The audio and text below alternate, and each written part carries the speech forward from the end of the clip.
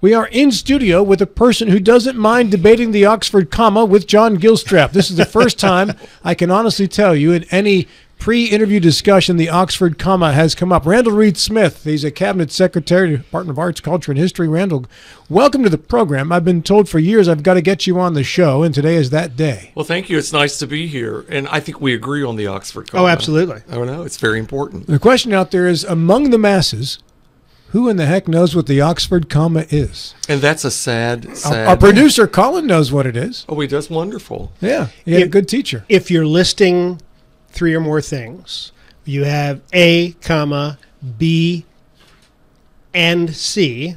The Oxford comma would go between B and the word and. But it's no longer it depends. Something that's required by many depends on the style. grammarians. Yes, it depends on the style. And this offends you to no end. Well, I happen to be a fan of the Oxford comma because I notice when it's missing. You know what's really offensive? What's that? Is they do not teach cursive handwriting. Oh, well, yeah, that's true. And haven't for a while. Oh, well, it has come back in certain grade levels this year. And I practice every day. I have my little book, and I get a letter, and I practice. Because in fourth grade, when I was growing up in West Virginia, you had to pass a writing test. Oh, yeah, we're all too young to remember that. I did too, but this is what you get. So, that's okay. It's not all. Yeah, my cursive has deteriorated greatly over the years. I will bring you my book the next time. You need flow. You can practice one. Well, you're supposed to do circles. Yeah, circles, you got to circle, flow. whoosh, I don't whoosh, have good flow whoosh. any longer. Well, That's starting to sound and like it's a good for commercial. arthritis too to practice. So. Let's talk about your position here because you've been elevated to cabinet secretary. How did that come about? Well, or cabinet level, I should say. So we just let me give a real quick history. So I was telling your colleague here that the building was built in 1976 by Governor Moore. 77, the Department of Culture and History came into existence, and it was a commissioner. And then when Gaston Caperton became governor in 88, he was elected. 89, in 90, he created the Department of Education and the Arts, and then Culture and History was down level to a division. So back in 2018, they were looking at streamlining the arts, and so they did some legislation, eliminated education and the arts, and they created the Department of Arts, Culture, and History. And they were sort of going to siphon us here and there, and the governor said, no, we're going to have a Department of the Arts, and we're going to put Randall in charge. So I've been doing this since 2018. They just elevated it, and we now have a cabinet secretary level position for our department. We're one of 13 cabinet secretaries in the state of West Virginia. So you are in charge of doing what exactly? So I have the West Virginia State Arts Office, the West Virginia State Archives, the West Virginia State Museums. I have the West Virginia State Historic Preservation Office. I'm by statute the West Virginia State Historic Preservation Officer. We have educational broadcasting. We have all 170 public libraries. We have volunteer services. We have the National Coal Heritage Area Authority, and we have 5 boards underneath us, and the newest one is the America 250th, the Semi-Quincentennial Commission in West Virginia, and that's very exciting. And what brings you to the Eastern Panhandle this week? Tomorrow we have the final regional for Academic Showdown. The Senate President, of course, is from your all's district, Senator Blair. I met him, I've been at this 19 years, met him when I first started, and he always talked about doing Quiz Bowl. He loves that, yeah. He absolutely loves it. So in 2010, as we were building up to the West Virginia Sesquicentennial, I started the West Virginia State History Bowl for 8th graders because in West Virginia, we get all that full year West Virginia studies. So I thought, this will be great. We'll have a team of 4. We give away $10,000 in scholarships to 14-year-olds. It's great. It's our 15th year. Fierce rivalries throughout the state. We do 8 regionals. Our biggest regional is here at Spring Mills every year. We had like 28 teams last year from this area. And so they are calling after every regional, who won. So when I started that, Craig loved that. He just loved it. Randall, we have to do this quiz ball because they did it up here somewhere, maybe in Maryland. So when he became Senate President, he worked with the Department of Education. This is our 3rd year. Amazing growth. First year, 26 teams. Last year, 81 teams. This year, over 100 teams. They have 7 regions. The top 2 teams from each region will have 14 teams the 23rd of April at the Culture Center. And they're already fierce rivalries. Morgantown won last year. George Washington won the year before that. Big rivalry between the 2 schools already. What is the subject matter being quizzed? There's 10 subjects. It's everything. Sports is a big one. Everybody, they split them up. you get history, current affairs, science, mathematics. It's amazing because these kids that do History Bowl, 14 years old, they're on our website studying. We have about 2,000 questions. It's all West Virginia history. But Academic Showdown is 10 subjects, and they come from the national association that does that. I have a question for you all. You ready to test your West Virginia history? Okay. Where was the state capital in 1860? Richmond. Bravo! Trick question. Well, he's from Virginia, so. Oh, the mother state. Yeah. We were loyal, Virginia. Question. Yes. West Virginia admitted as a slave state or a free state? Free. No. Slave. Well, yeah, there was only 50-50 one. shot. Because Lincoln wanted to observe the compromises of 1830 and 1850, so we were the last slave state admitted, but with stipulations that they would, by ages, the slavery would go away. But when the Emancipation Proclamation came, it was all moot anyway. Got another one? Best of three. Name the three counties that have the same county seat as the same county name. The question again? Name the three counties that have the same name as their county seat. Is Greenbrier one of them? No. Okay. You're out. Okay. Your turn. We calling this dead air. Clueless. Yeah, So, I don't have a clue. Clay, Wayne, Logan. Okay, great question here. Here's my favorite question. I would have never guessed. So, our first capital was in Wheeling.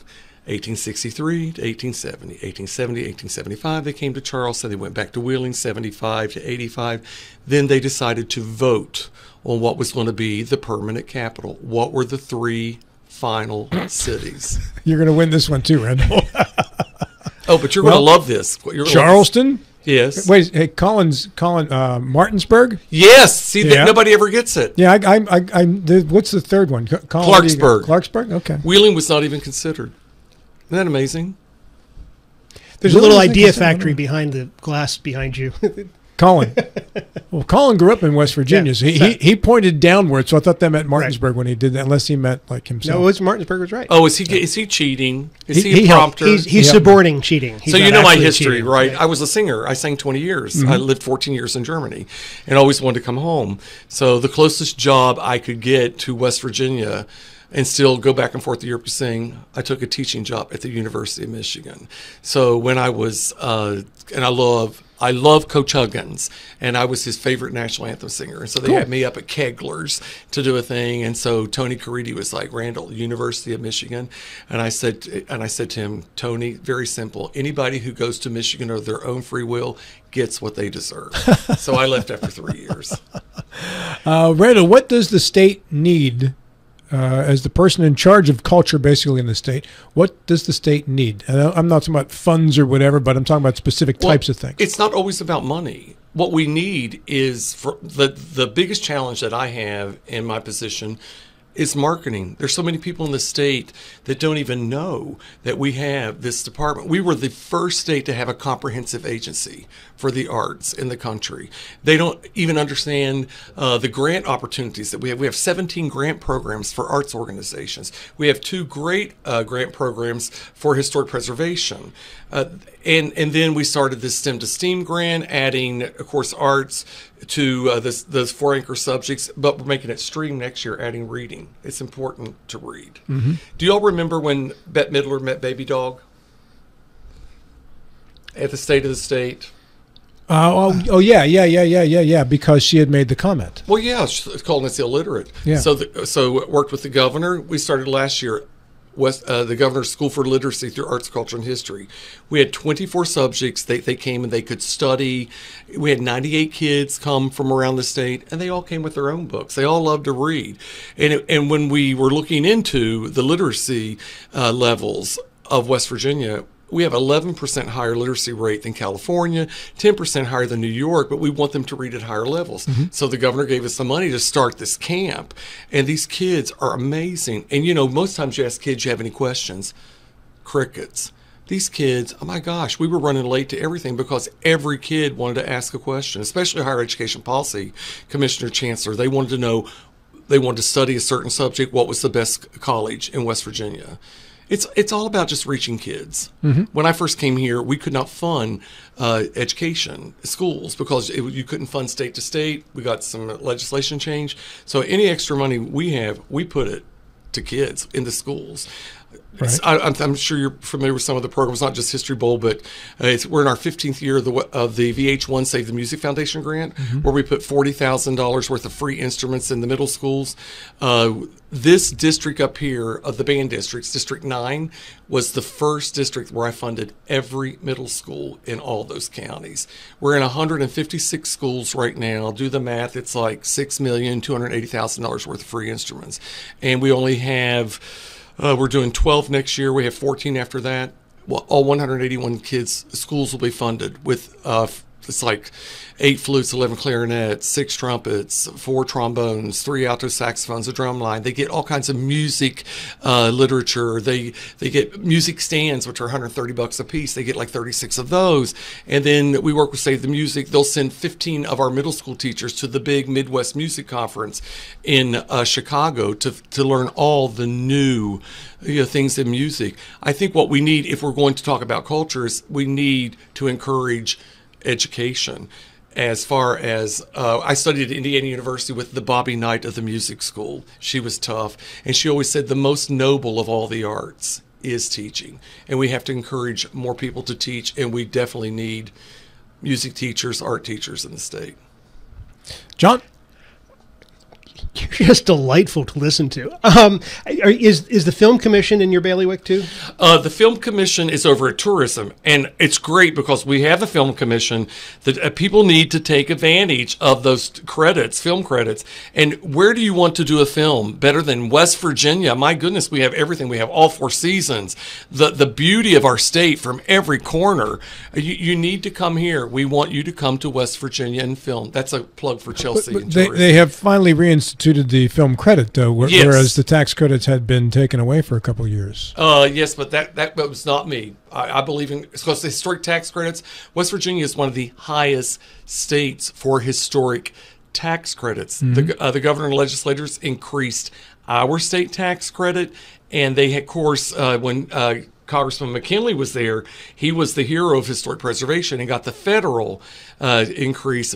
Our tax credits now combined are 45% for historic preservations tax credits. Hey, let's talk museums in the state. What museums do people have to see in the state see of West Virginia? You have to see the West Virginia State History Museum. 5 people before me couldn't build it. I came in and the Governor Manchin said, "Get her done, Randall." So we have it. Travel Channel says if it's not the best history museum in the state, it's one of the best. Where is it? Charleston in the Culture Center. Here's another museum you have to see. West Virginia is the only state with a state Independence Hall. Where West Virginia became a state is still standing. West Virginia Independence Hall. It's in Wheeling. It was the old customs building that was built like 1858, 1859. Here's an interesting part of history. So, June 20th, 1861, West Virginia was not a state then. It was the recognized, reorganized government of Virginia. Francis Pierpont was the governor. He found the loophole because you had to have the permission of the mother state to be a state, and we knew that was not going to happen. So he created the recognized government of Virginia. All of their offices were in Independence Hall. 2 years later, the vote for statehood took place in that building, and it became, it was first 10 months was where all of the governor and secretary of state was. The building's still standing. We've redone it top to bottom. I want every kid to see that, where we became a state. And so then also we take care of the mound at Grave Creek Mound in Moundsville. It is our archaeological collection is there. When I first came there, the Archaeological Research Center had not been finished. They were running out of money. God bless Senator Byrd. He got us the money to finish it. We went overnight from being 50 in archaeology to #1. People come from all over the world to research at the mount. It is the tallest conical mount in North America, and it is we just redid all of that. It's amazing. Are there opportunities for professional musicians here in a big way? Are there symphonies in West Virginia or we have 3 choruses? major symphonies, and we fund all of them. Wheeling Symphony, which is the oldest.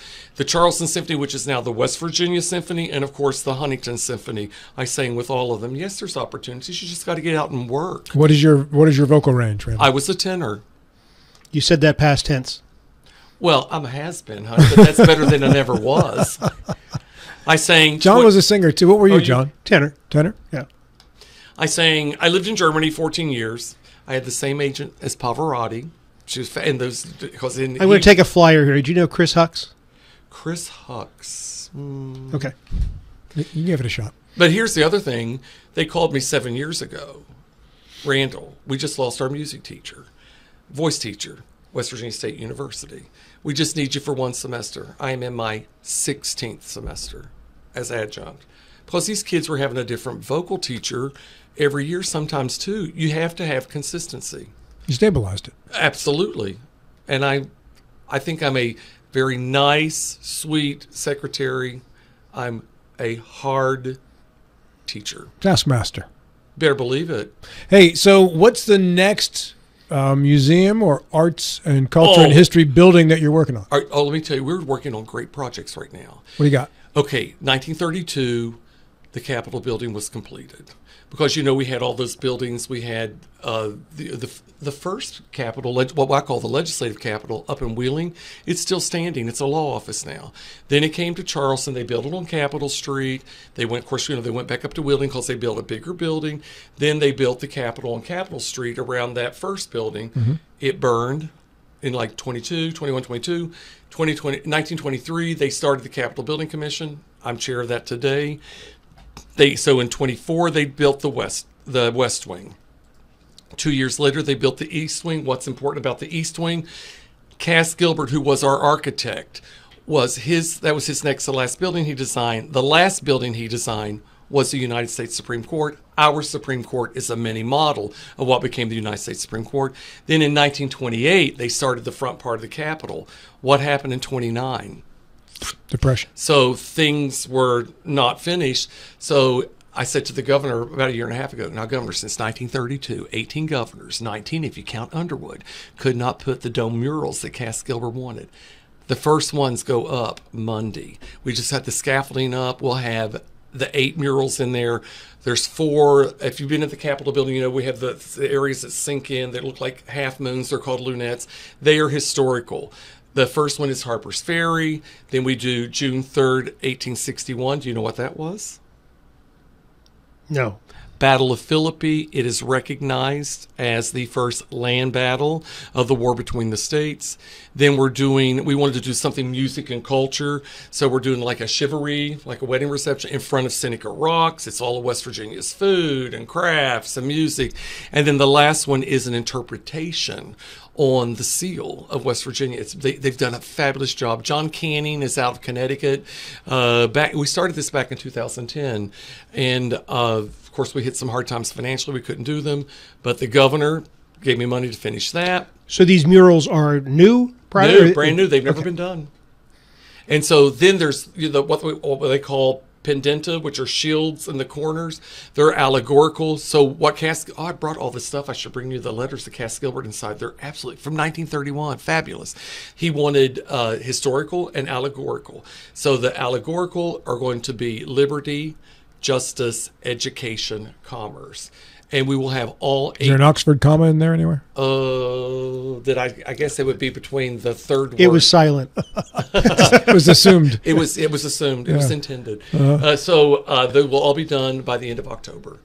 All right, and we've got about 2 minutes left. Do you continue after Justice's term ends, or do you have to be renewed by the next governor? I am governor appointed, so that will be up to the next governor. I'm on my 3rd. So you've lasted. Oh, yeah. Right? How much longer do you want to do this? Well, as long as I can go. Does the cabinet level office remain? Yes, that's what's important. It's not important that I'm there. It's important that we have that cabinet level. It makes such a difference. I do the same thing I've done for 19 years, but it's such a different level of respect for the department and what we do. Here's the thing you need to know. The mission of the West Virginia Department of Arts, Culture, and History is to identify, preserve, protect, promote, present the ideas and artifacts of West Virginia's heritage, building pride in our past accomplishments and confidence in our future. And I don't care what commas and Oxford comma are there or not, I live that word every day. Does it, and we're just about out of time here, but does it bother you that when there, and we haven't had that in 6, 7, 8 years now, when there are budget cuts, arts and culture seem to be the first things that get tossed? Well, back in 2014, there was an election. Things sort of changed in West Virginia. We went from blue to red. Mm-hmm. Governor Moore passed away. Shelley had just become senator. We did his memorial service in our building. All the new leadership, which I knew, I worked with everybody. I don't care if you're blue, red, polka dot, or stripe, but if you're old gold and blue, we'll work with you. Mm-hmm. We were coming down the steps. Joe Manchin was coming up. He just looked at him and said, boys, just do what he tells you because he won't quit. So we've always found a way. And it is important. The arts define who we are. It's important that we continue to fund that so we can continue to teach the rest of the country who we are, what we are, and why we are. Well stated. Randall Amen. Reid-Smith, thank you so much for coming in today. Thank you.